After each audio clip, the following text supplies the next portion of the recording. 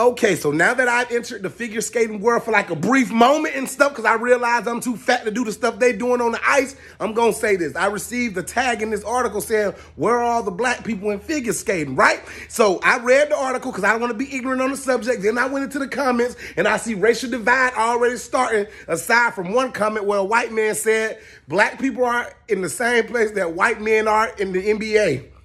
That had me laughing for like hours. Anyways, so I read the article, I did some research, and I understood that in America, when everything was segregated and we were divided and we weren't together, that black folks weren't allowed in certain skating clubs, right? Made sense then. Fast forward 2022, I'm going to go out on a limb and say the reason you see lack of American diversity in figure skating is because maybe the black folks or minorities aren't exposing their children and the youth to figure skating. Now, hear me out. Basketball, football, track, and like 4 of us in hockey. But what I'm saying is, our children are going to partake in the things that we expose them to. For example, up until I seen Nathan put his foot in his mouth while skating backwards on the skate, I never thought to tell my children to go figure skate. Now that I've seen it, they gonna try it. Now they may hate it, they may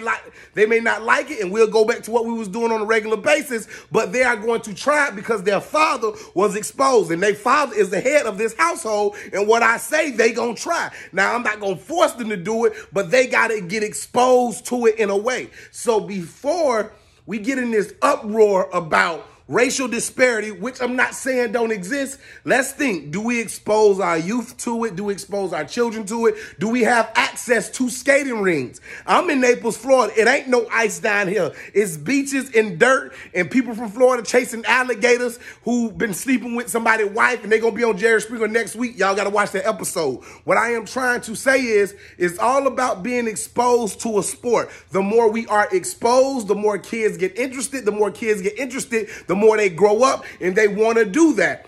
And I'm also going to say, nobody in this day and age needs to be invited to any kind of club because of the internet. If I put my son on the internet and he could be dark as Wesley Snipes or he could be as light as Christopher Walken, those are two skin tone comparisons. God damn it, Josh, you good.